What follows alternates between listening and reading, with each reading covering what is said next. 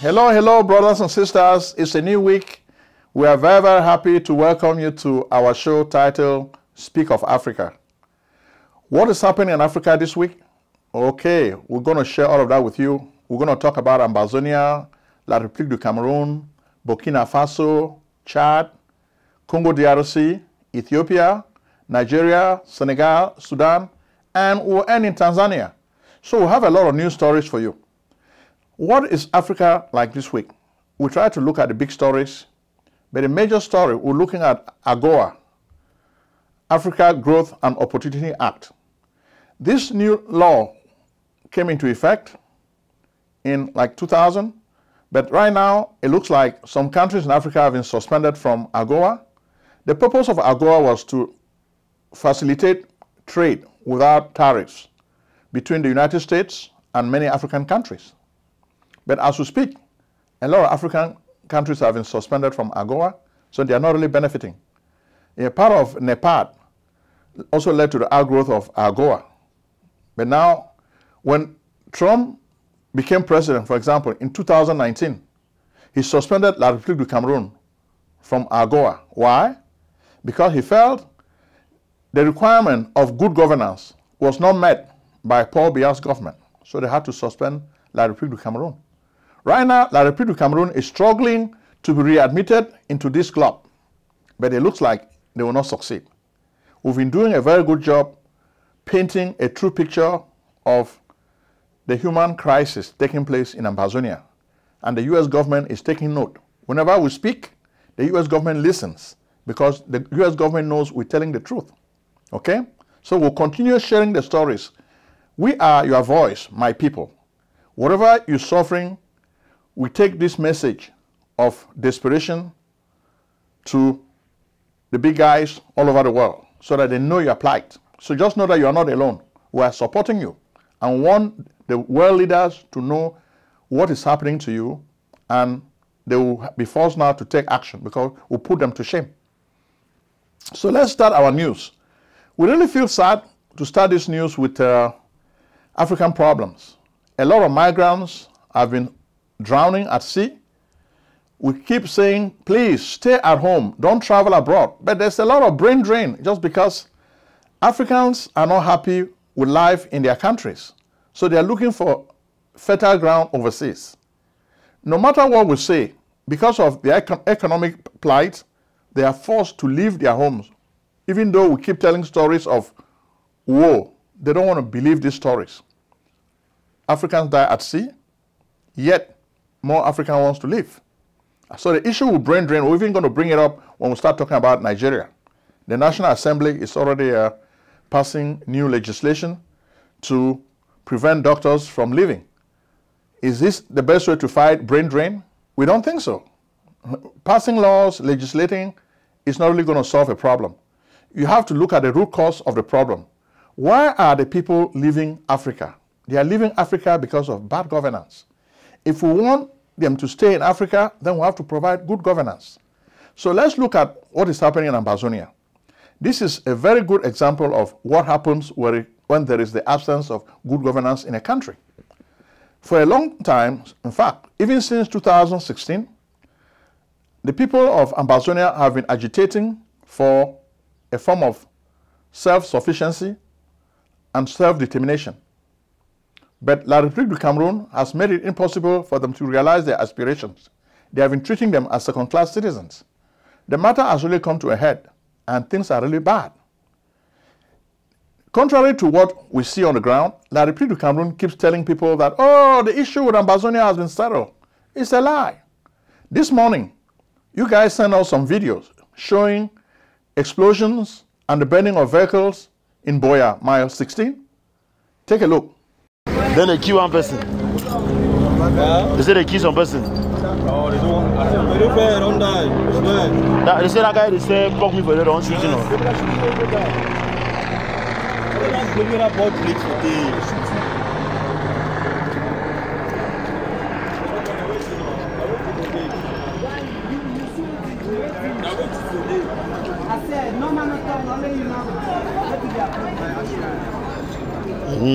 My 16 this morning. 4 cars burnt, 1 person killed. Early this morning, May 16. Buea.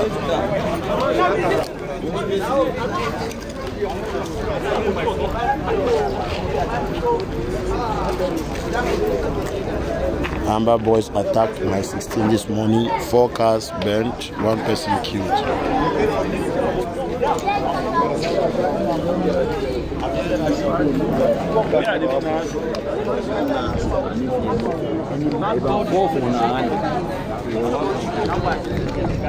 You see the vehicles burn, and we hear the Ambazonia restoration forces are the ones burning these vehicles. Why?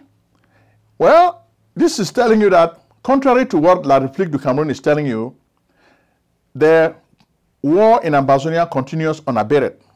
So it's a lie that they've suppressed all the fighters, they've killed all the fighters. You cannot kill a spirit. You can kill a few guys, but the spirit of revolution reigns in Ambazonia. So by thinking that if you kill some of these guys, you're going to stop the revolution, you're making a big mistake. And we've been asking the Paul Biya government to come to the table and negotiate. We know now that the Canadian peace process is dead. It's dead because the government of La République is recalcitrant. They don't want to make any moves. They don't want to make peace with the people of Ambazonia. And I think for now the people of Ambazonia understand it, which is why you see them stepping up attacks against Biya's militia and forces. Things will continue this way, and we have the video that we've just shown you. You've seen what is happening, and people are making noise about it, and life is not going to return to normal anytime soon. So if the Biya regime is fooling you, telling you that things are returning to normal in Ambazonia, it's a big lie. And we're here to tell you this. So the world, get a message from us. We're telling you the truth. A lot has been happening in Ambazonia. Then, of course, another piece of big news is the resignation of Capo Daniel. People have made so much ado about this news, and we are looking at the story. Capo Daniel resigned because of irreconcilable differences between him and Ayabacho and other elements. So we don't really have the facts. So we're going to wait, gather all the facts, then we'll return with information next week. Morning, fellow Ambazonians. Today, na Thursday, number 13 day for this month for April 2023. My name na Capo Daniel, una own countryman, Ambazonian FBI, Mr. No Connie. Today, I don't come again once more with another episode of our daily podcast, a program where they bring una the truth, meaningful information, fact-based analysis for help we as we work for this journey to our freedom, to the independence of Ambazonia. But before this and more, I want to congratulate my friend Lucas Asu, where the Dr. Cho Lucas Ayaba, is appointee as the new spokesperson of the Ambazonia Governing Council. Lucas Asu is a firebrand Ambazonia. We have worked very closely together in many projects within the Governing Council, and even before the Governing Council. I remember when the IG called us to help Seseko to dismiss Sako when Sako was kicked out by their cabinet. We helped to push the ACN, the APLC conference in America, where Chris Ano famously introduced Bankwe, Colonel Bankwe, in our revolution. We also worked very hard to organize the Ambazonian conference that was supposed to take place in Canada when we were still independent activists. That conference was supposed to bring all of our leaders together to solve the problems that were emitting after Sako took over for Seseko's IG. Yeah, the conference was eventually transferred to Canada in Washington, where famously the group with Buea, they gathered to connive against Dr. Cho Lucas Ayaba. And since I joined the Ambazonian Governing Council, I have worked very closely with Luca Asu. He's a very motivated person, highly committed person, and somebody who is honest, and I believe he is the right person to serve that organization in that capacity. So I want to congratulate Mr. Lucas Asu and wish him well, and hopefully we are going to work in collaboration with our liberation struggle. As for me, I have successfully registered, go through the first stages of registering a new platform. As I told you people, I'm going to register a new platform to continue my work for our country, because this work for our country is not just for an organization, it's for the country. We can never stop it. So I've registered an official organization which is legal. It is called the African People's Rights Organization. Under the organization, we have, there are going to be sub-organizations under, because it's focused on campaigning for people's rights across Africa, primarily in Ambazonia.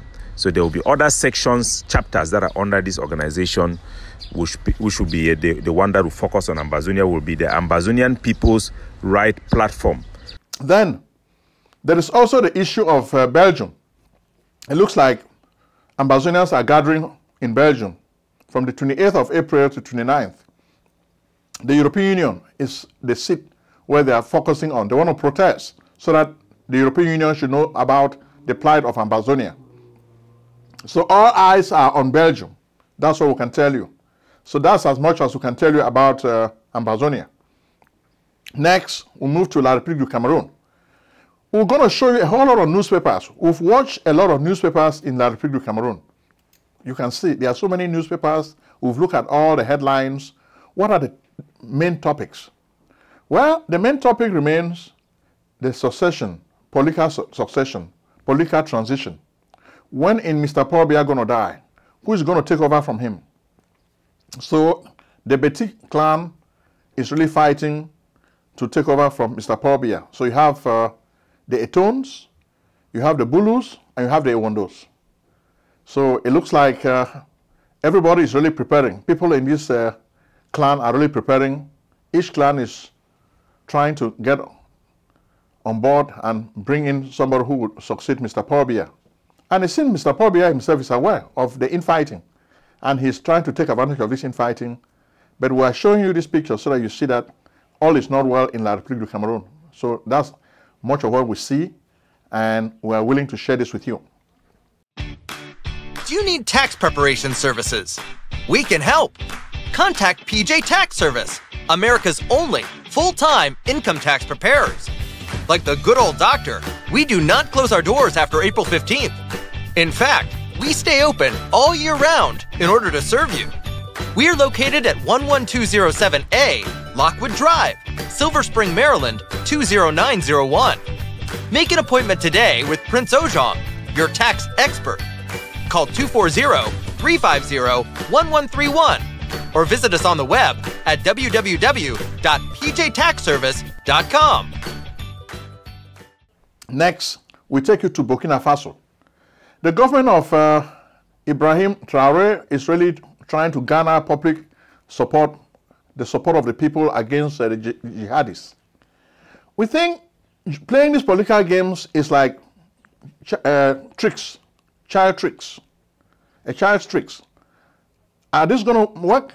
We don't think so. The government of Ibrahim Traoré needs to come up with, jihadists have taken over a very big swath of the country, so he needs to do something to fight this. But you cannot just fight with weapons. Jihadism is not just a physical fight. It's an ideological battle. So you have to fight this ideologically also. By using arms alone, you are limiting yourself. So if you want to fight a war, you need to understand your enemy. So it looks like Ibrahim Traoré has not really understood the enemy he's fighting. Just using weapons is not going to win this fight. Just using propaganda, telling the people, join us to fight, mobilizing the people to fight the jihadists. No, that's not how you do it. You want to win the hearts and minds. Why is there jihadist activity in Burkina Faso? These are all bread and butter issues. So you need to use carrots. Sit down with these people. They are your brothers and sisters. Don't think that by giving your resources to China and Russia, getting weapons from China and Russia and fighting your own people, you defeat the jihadists.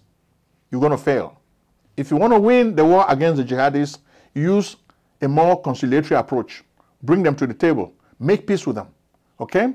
That's what happens. Next, we'll take you to Chad. Not much is really happening in Chad, but we can tell you that there is a conflict between two generals in Sudan, and the conflict is spilling over in Chad. So Chad is trying to secure the borders between Chad and Sudan. Okay, next we take you to Congo. In a few months, there will be presidential elections. That's officially. Felix Tshisekedi has already been manipulating to silence his rival, co-opt them, get rid of some of them. But will this make it easy for him to win re-election? We don't think so. People like Jean-Pierre Bemba are with him. Then he is trying to neutralize Martin Fayulu. But he still has other big guys like Moise Katumbi that he has to contend with. Of course, Joseph Kabila is also an elephant in the room. You don't hear much from him, but his wife, Olive Lembe, is speaking. We've talked about Olive Lembe many times on this show. That's the wife of Joseph Kabila. She's the one who has been criticizing Felix Tshisekedi, okay? Is she going to be running for president? We don't know. Is her husband just using her as an attack dog? Well, it remains to be seen. So we'll take you to Ethiopia. In Ethiopia, you know about a business that is working very well. Things are returning to normal. After the pandemic, things are returning to normal in Ethiopia, and you can see Ethiopia and Ethiopian Airlines. Travel is picking up again. Ethiopian Airlines flag is flying very high, and people are traveling a whole lot in this part of the world. Ethiopian Airlines seems to be probably the best airline now in Africa, and the people are talking about it. We know a lot of Cameroonians who travel using Ethiopian Airlines right from America here. So that's good.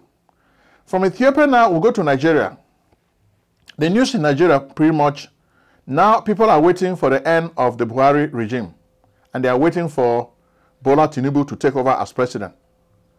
But it looks like this week we saw a whole lot of news about Nnamdi Kanu, Manze Nnamdi Kanu. His people of Ibob, they really want Buhari to release him before he leaves office.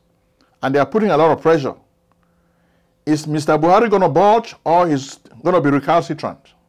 We think he's going to remain recalcitrant until he leaves office. But Nnamdi Kanu's people are putting pressure, and they are threatening that there will be a doomsday. When people make threats, they always try to make good on those threats. But it looks like Mr. Buhari is the kind of guy who likes to play tough, and he doesn't care about the feelings of his people or their opinions. Then we are also seeing that in the National Assembly, there are new legislations that are being drafted, and this is against brain drain. And the focus of this legislation has been on medical doctors. The Nigerian government wants to stem the tide of doctors leaving the country and going to other countries. But it's a very unpopular law. If ever it becomes law, it's going to be very unpopular because you cannot legislate people's wishes. It is economic necessity. Nigeria is training a lot of doctors, yet these doctors don't want to stay in Nigeria. They are always protesting because of poor pay, bad work conditions, but it looks like the Nigerian government doesn't even listen to them. Finally, when they decide to take the matter into their own hands to travel abroad and settle, say in Britain, the government wants to make laws to make it impossible for them to travel. This is not going to work. This law is going to fail, okay? So I don't know what the lawmakers are thinking. You cannot tie their hands. You cannot enslave these people. These people are free agents. They live in a free country. So that's what Nigerian democracy says. If they live in a free country, then they have the right to leave the country and travel abroad and work wherever they want. So if you really want these people to stay in Nigeria, if you're worrying about brain drain, then create attractive conditions. You, the politicians who are in the National Assembly, you leave Nigeria and go abroad, France, Britain, for treatment. If you had good hospitals in Nigeria, you'll be receiving treatment in Nigeria. So what you need to do is to build better hospitals, create attractive working conditions for doctors. This will make them stay at home and work to help their people. You yourself, you've proven that the hospital systems are not good. If these hospital systems were good, you stay in Nigeria and receive treatment when you're sick. But you always travel abroad because the hospital systems are not good. That's what we see, okay? So this is what needs to be addressed. And we think Bola Tinubu should come in and also look at this a law. We don't want this law to be passed.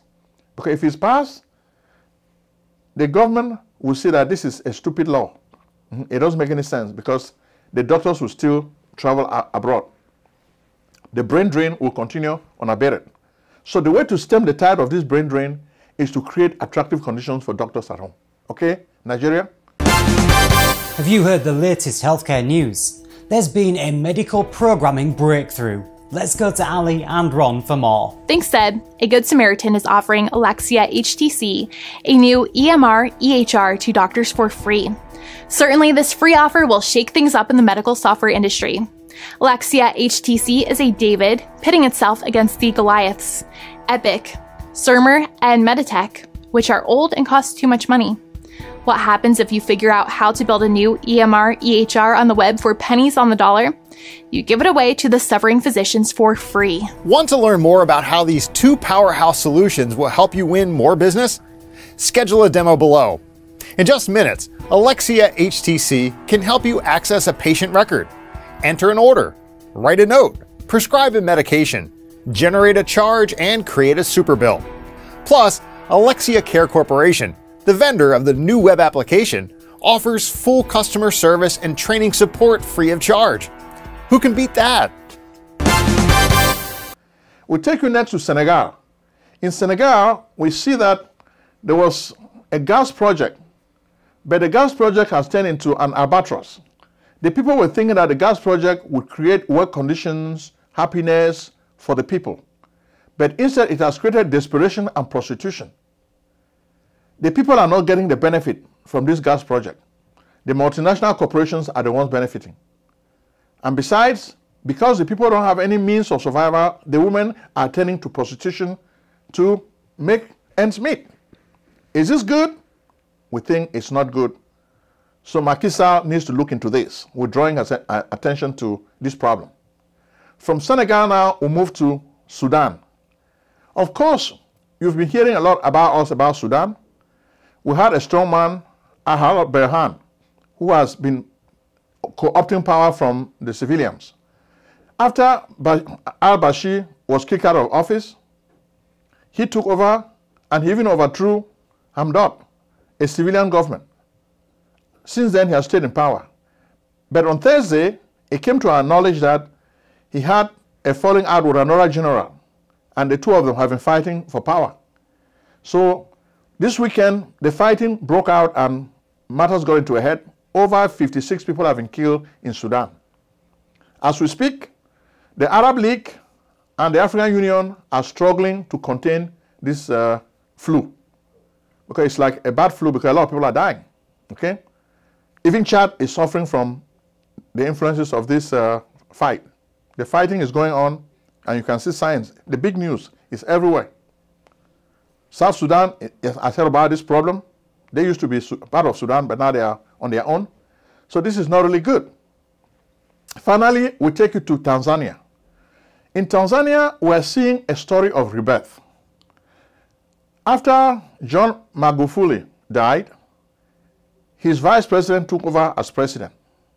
And it looks like President Samia Hassan has made a U-turn from the bad policies of her predecessor, John Magufuli.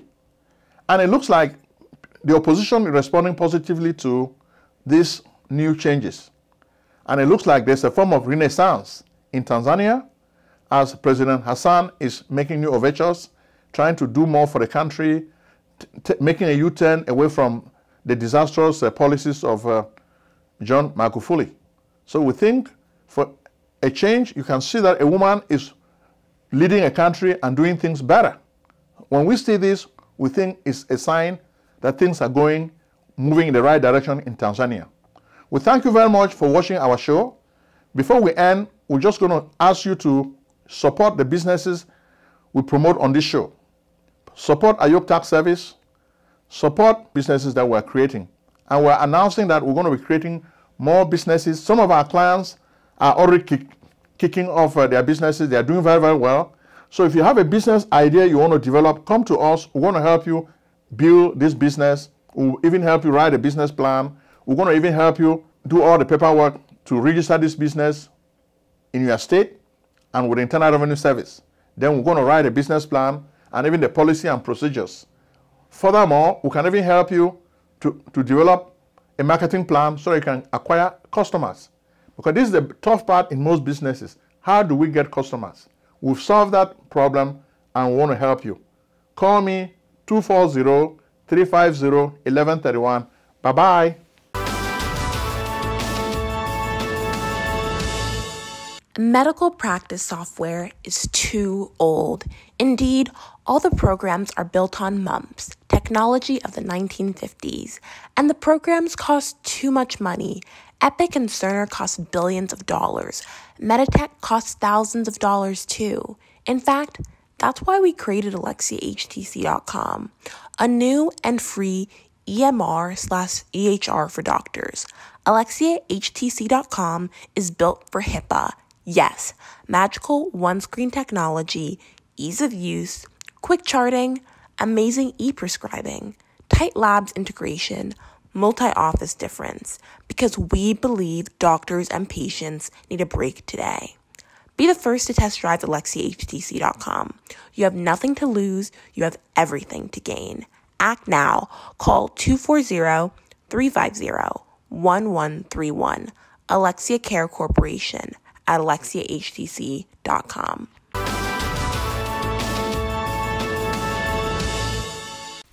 Selling a service or a product? Need buyers? Use the African Nation TV as a channel to reach many viewers. Act now and call Prince Ojong at 240-350-1131. That's 240-350-1131. Act today.